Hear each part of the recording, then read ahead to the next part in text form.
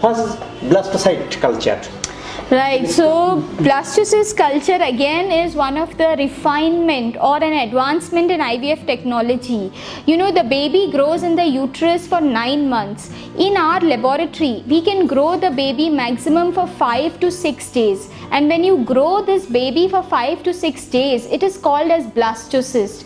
It means that this is now a very robust, very strong, very big embryo, and when it goes inside the uterus, it just grabs on to the uterus and then grows very fast. So the chance of success in IVF is greater if you use blastocyst culture. It will cost you a little more, but at the end of the day, success is priceless.